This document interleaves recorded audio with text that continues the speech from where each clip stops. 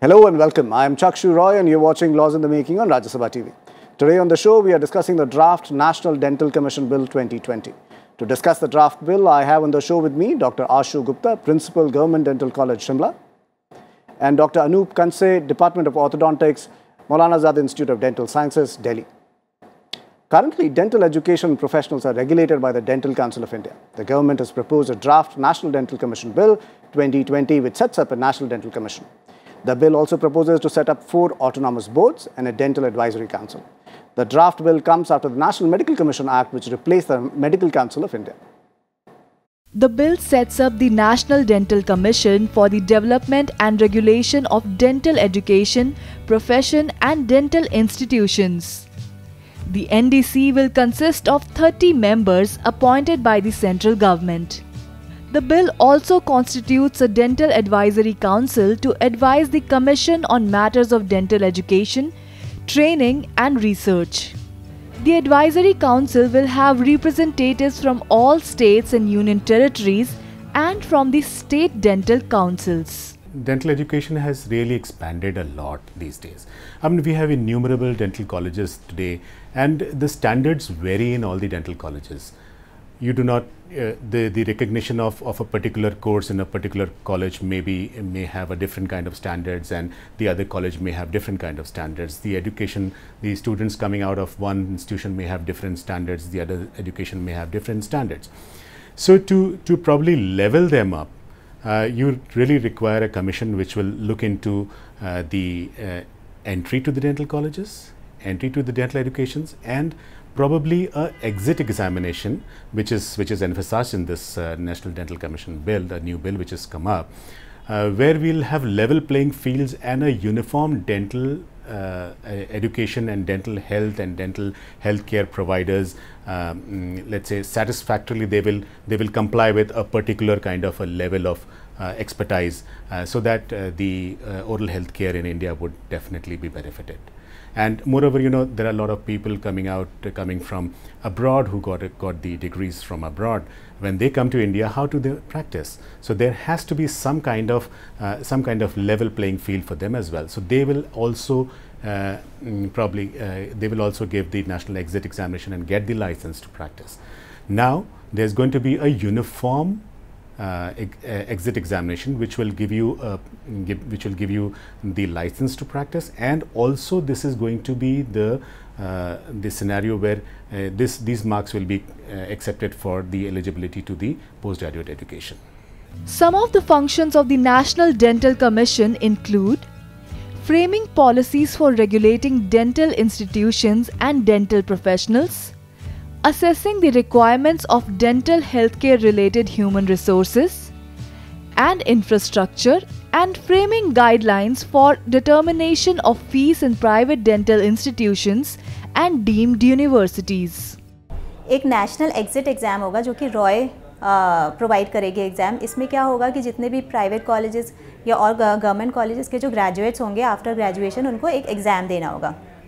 और जो बाहर से भी लोग ग्रेजुएशन करके आएंगे किसी डेवलपिंग कंट्री से या किसी भी कंट्री से, तो वो भी जब इंडिया में आएंगे तो उन्हें एक एग्ज़ाम देना होगा जो कि नेशनल एग्जिट एग्ज़ाम है, जिससे कि ये एक लेवल ऑफ एजुकेशन हमारा सेट हो जाएगा. अगर मान लो कोई ग्रेजुएशन कर चुके हैं किसी भी कॉलेज से, तो उनका जो मिनिमम परसेंटेज होगा वो उनको अचीव करना होगा. उसी के बाद उनको इंडिया में प्रैक्टिस करना अलाउड होगा. इससे एक लेवल ऑफ एजुकेशन अचीव होगा.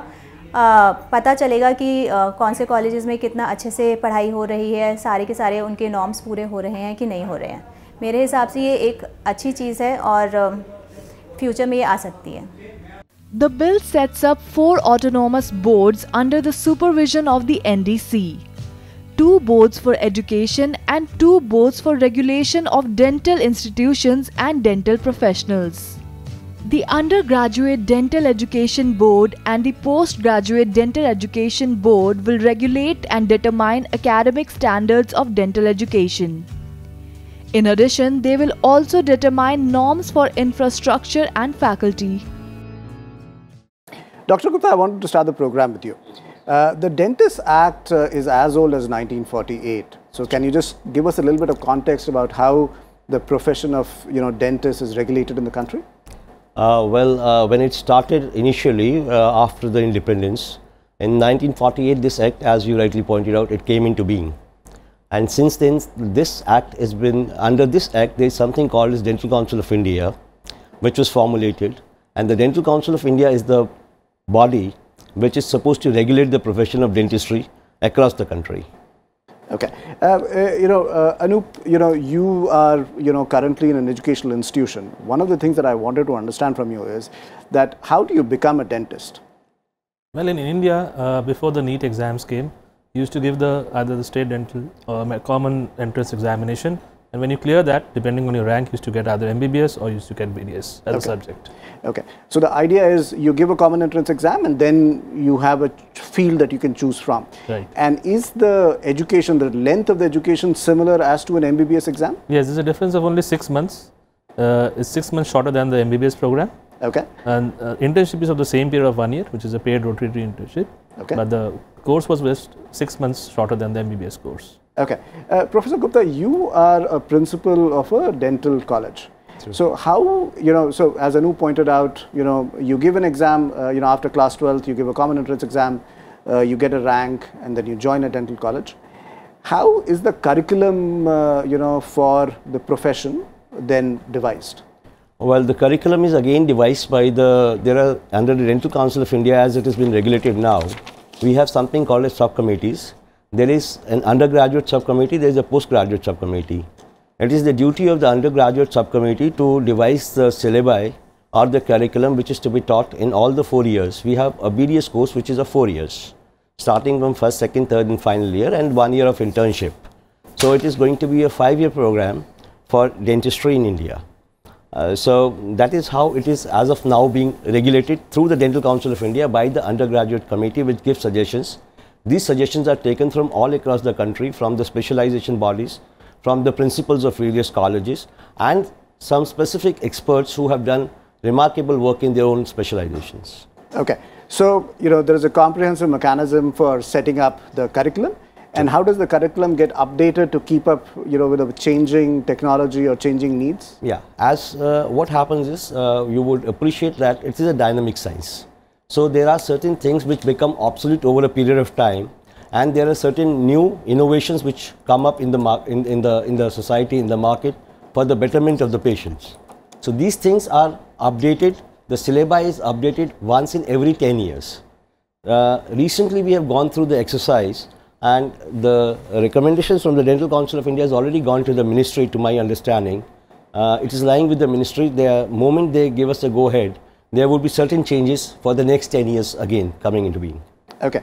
Anup, one of the things that gets talked about quite a bit is the number of doctors in the country, right? And, I wanted to get a sense from you as to what is the strength of, dentists as professional doctors across the country, and is that enough, or do we need more people in the profession? Well, the number of dentists in the country has increased exponentially over the years because of a mushrooming of a large number of dental colleges, particularly in the last decade or so. So right now the situation as far as dentistry is concerned, vis-a-vis the availability. See, the calculation, the way a dental college is given permission to open depends on the population of the country. But it is very badly misrepresented in the fact that the colleges, they are maybe spread in the far different places of the country, but dentists tend to mushroom to the bigger cities and the bigger places. As of, if you look at the population ratio to the dentist ratio, it would be very nice, but the number of dentists has increased so much that people in dentistry are finding it very difficult to have a very roaring practice, because they all want to concentrate to bigger cities. Whereas the ratio would say that our population is so huge that we need to have more dentists. But the ground reality is that the number of dentists, because of so many dental colleges, is so high that people are not getting jobs, but the government cannot provide jobs for everybody. But then practice is an option. The practice is not lucrative unless you have a practice. We have to take out the costs that are involved in the practice, setting up the setup, then the infrastructure, then your materials, everything you have to pay for. That is ultimately paid in private by a patient. So if you look at it, the number of dentists in the country as such are already high. But what you're pointing out is that the number of dentists might be high, but they're not evenly spread out over the country. That's why the problem is there of because the calculation always comes as you have a per capita income. So, your number of doctors or number of dentists required as per the ratio of the population. If you look at that, then the deficiency there will still be deficiency of dentists in this country. But the reality is that they all mushroom into big places. Nobody wants to go to a small village, which is the same problem with the medical professionals, that nobody wants to go to rural areas and practice over there. And in dentistry, the problem is complicated because you need to have your machinery there. You need to have a dental chair. You need to have other infrastructure to give quality dental care to somebody, even in a village background. So, unless that is not provided by the government or maybe NGOs and other agencies, it's going to be very difficult to bridge that gap between the requirement and the reality that is there. Okay, Dr. Gupta, so what does this mean, for the dental health of this country? Well, carrying on from where he left, I would like to, if you want to know exactly as per the databases, well, the WHO figure is 1:3,000 population, you need a dentist. That means one dentist after every 3,000 population. As in today in our country, we are producing roughly around 26,000 plus dentists per year. That is the BDS part.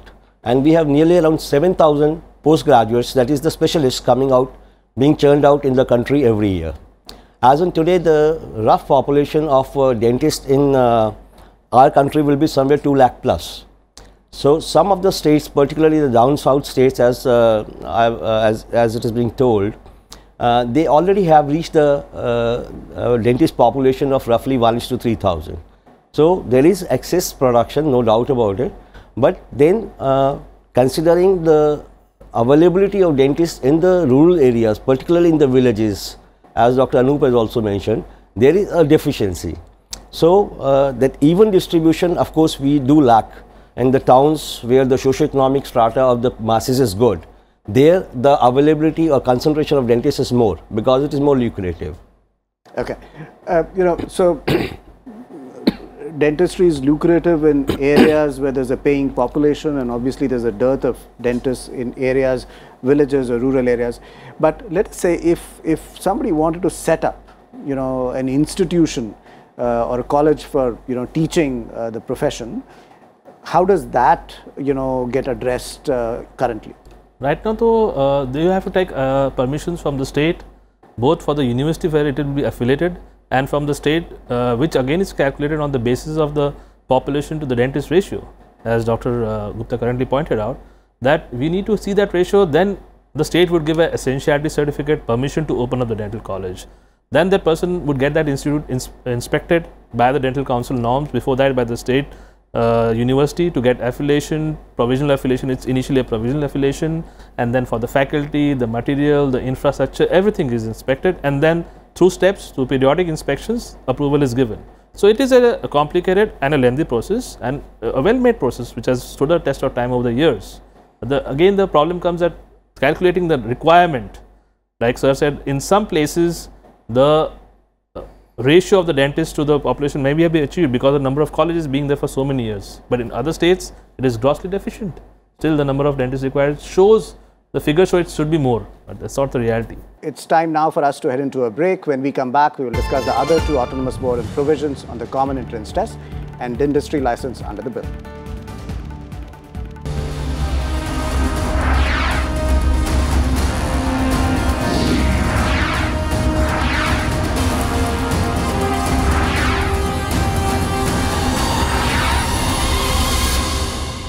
Welcome back. On the program today, we are discussing the draft National Dental Commission Bill 2020. The bill constitutes a National Dental Commission to regulate dental education, professionals and institutions. The third board, the Dental Assessment and Rating Board, will be responsible for granting permission to establish new dental institutions. In addition, it will assess dental institutions and, if necessary, can reduce intake and stop admissions. The board can also make recommendations to the Commission to revoke the recognition of dental institutions which do not comply with the academic standards. According to the Roy Committee, the standard of education, it's going day by day depending upon the colleges.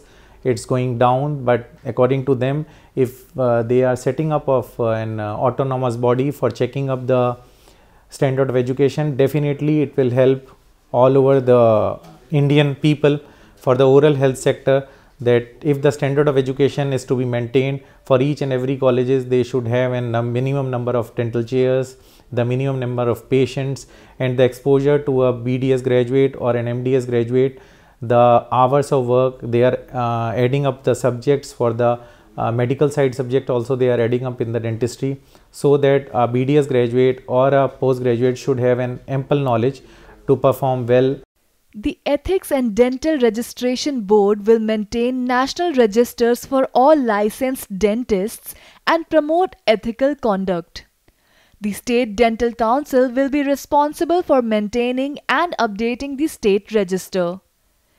Dentists who are not enrolled in the state or national register will not be allowed to practice as qualified dentists. Those who are in violation of these provisions will be punishable with a prison term of up to 1 year or a fine up to 5 lakh rupees or both. Moreover, the Dental Dental Commission new bill has envisaged the Dental Commission. After that, it will have a National Dental Council, and after that, it will also have autonomous boards. And you know, the best part, the beautiful part of this is that all these stages of dental education have been segregated. Say undergraduate autonomous board, postgraduate autonomous board, ethical board, research board, and all these things, all these people will work in unison, and they will give their inputs to the National Dental Council, and the council will also give their views and inputs to the commission, and commission will be probably looking after the uniformity of dental education, the excellence in dental education and research, the ethics of the dental education. This is going to be a wonderful thing for India. The draft bill proposes to have a uniform national eligibility cum entrance test for admissions to undergraduate dental education. This will be conducted by the National Medical Commission. A common examination called the National Exit Test is also proposed for final year undergraduate students to obtain a license for dentistry practice. This test will be used for enrollment in the state and national registers as well. Anup, before we went into a break, one of the things that we were talking about was, you know, the process of establishment of a dental institution of dental teaching. So you were completing that. As I was telling you that we go through the steps. So after getting a permission essentially from all the quarters in the state, the Dental Council of India inspects the college. Whatever recommendations it had, it's debated by the general body, the Executive Council first, and then it is taken to central government, where the central government considers those applications, approves them or rejects them, and then finally it is gazette notified as a deemed permission to that particular course, whether it's a bachelor's course or a master's course. Okay. And Dr. Gupta, you know, once college gets, you know, started, are there regular checks that, you know, the standards that were set out earlier and inspected earlier are maintained throughout the college's life? Yes. There are various type of inspections which are conducted by the Dental Council of India in order to ensure that the standards of teaching as well as equipment, infrastructure, all those things, availability of the faculty, that is maintained. The normal procedure is a routine inspection is done once in 5 years. Whereas for when the college gets started, every year it is inspected till it reaches a stage of recognition, which is after the final year. Same way it goes on for the post-graduation also. Every year the college is inspected for availability of the patients, availability of the infrastructure, faculty and all those things. So it's an annual process till the time the course is not recognized. Once it is recognized, subsequent to that, inspection is done once in 5 years. Okay, perfect. Anup, so that now brings to the, I mean, we've completed the journey. How do you study medicine? How does the college get established? Now the conversation moves on to the fact as to when somebody passes out of a dental institution and has to start practicing as a professional. So what are the steps that happen there? When you complete your graduation, then you are registered in a state dental council. Now, State Dental Council, after you're registered there, the similar steps are taken when you do a master's degree. If you have done your BDS and after that you have done your MDS, then you again go to the State Council and your degree is added on to the same registration number. So that is essentially getting you registered in the State Council to practice dentistry. After that, you either can open your own private practice, you could join a job, you could join an MNC. The field is open entirely unless you want to go abroad and do further studies. But then for that, most of the countries don't have a mutual recognition of degrees. So if you go abroad to do further studies, some countries the degrees, even if they are so-called developed nations, the degree might not be recognized by our councils. So then you have to pass the licensing exam, which was being conducted by the Dental Council of India, because okay, and one of the things that this draft bill is currently doing is introducing the concept of an exit test. So does that exist currently, or this is a new concept? It has been introduced by NEET this year, that we would have a common exam which would qualify you both to practice in the country and also to if you're coming from a foreign country where you had a degree from there, to so get an equivalence kind of a thing, so that you can practice in the country. You can practice in the country. Similar lines. Dr. Gupta, the other thing that we also notice extensively is unlicensed practitioners, somebody who might not have a qualified degree to practice the profession. True. Is actually practicing the profession. What are the mechanisms to check that, and what are the mechanisms to penalize such people? Well, exactly, there is something called as state dental councils. The state dental councils are supposed to regulate the profession of dentistry in the states. The Dental Council of India is basically concerned with the formulation rules and regulations which have to be ultimately implemented at the state level. So it is the state dental councils which are supposed to do random checks in order to ensure that so-called quacks, as you are calling them off, they are not allowed to practice. People who are not having proper dental education, or they are not qualified, they should not be allowed to practice. Okay, and are there, Anup, are there regulations to ensure that if there are complaints by patients against dentists, do they have a redress mechanism where both the doctors and the patients can be heard? They have a redressal mechanism. Again, it is acted upon by the State Dental Council. We have a register in the country till date, which is to be changed, where we have Part A and Part B. Part A essentially is those people who were practicing in our country earlier without going through the formal process of getting a bachelor's degree or a master's degree. So they were registered in the councils under a register, Part B register. Part A is those who have all had regular qualifications of either BDS, MDS or some foreign qualifications. So if a complaint is there, it normally goes to the State Dental Council. The executive body over there would debate upon it, and they normally have committees which would further on act if the offences committed are grievous, and there can be police complaints. It goes to the local police station to do an inquiry jointly with the council, or they can do it independently, and accordingly action can be taken, which can include if the person is a registered dentist under any register in the State Dental Council, his name can be removed from the register, and a show cause notice and other acts are involved, which would lead them to explaining what is the problem in that particular situation depending on the case. Okay. Professor Gupta, you are the principal of a government dental college, and one of the new additions that are being done in this bill is the introduction of a common entrance test. And how will that work? Will this be slightly different from the current mechanism? Yes. Now what you are probably referring is to, there is entrance test already exists before this. This is called NEET, that is National Eligibility and Entrance Test, which has been in practice from last 2 to 3 years. Probably what you are referring to, the new introduction, is the next, that is National Exit Test. Basically National Exit Test would apply to people who, after passing out, they are allowed to do practice. Once they are given license to practice, they have to qualify next, that is National Exit Test. The same test will also be applicable for MDS entrance, and the same test will also be applicable for people who are doing graduation from across the world in different countries, in order to equalize the standard, because we do not know, in certain countries it is possible that their education level may not be up to the standards that we look forward in India. So in order to streamline that and regulate that, people who are passing on from other countries, they also have to appear for national exit tests so that they can be allowed to practice. Okay. Anup, clearly this is a comprehensive field which has a number of regulatory complications. Deciding on curriculum, deciding on ethical practices, this requires specialization. How does that specialization come, within the framework that exists?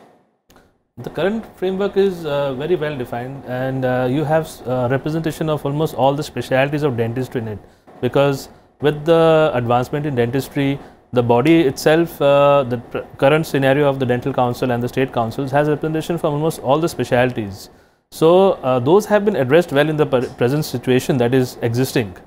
Now the new body is going to be in line with what the medical body is.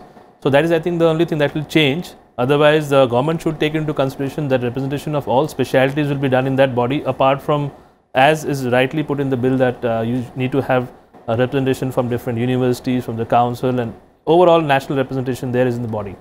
Okay. Dr. Gupta, one of the things that I wanted to understand was, how does this current draft bill, in terms of its structure, compare to other legislation to regulate doctors in other fields? Well, if we compare it with the law which was existing earlier, that is the Dentist Act.